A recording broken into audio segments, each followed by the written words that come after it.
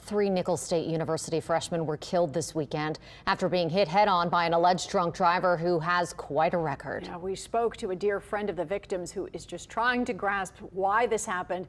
Erica Ferrando has the story.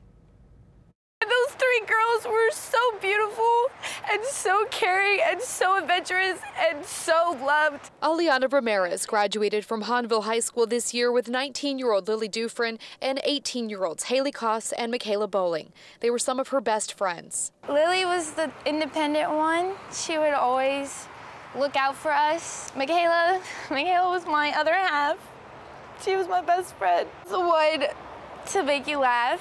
And Haley was my ride or die. She was literally the life of the party. Freshman at Nicholls State University, Haley was majoring in health sciences. Lily and Michaela majoring in nursing. I know that they were really happy, and I know that they're in a better place now.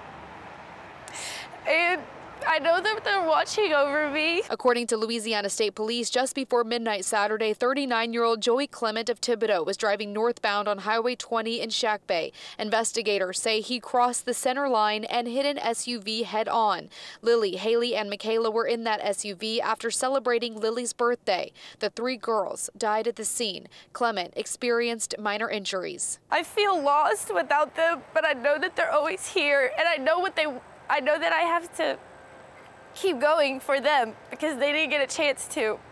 They got it taken away from them.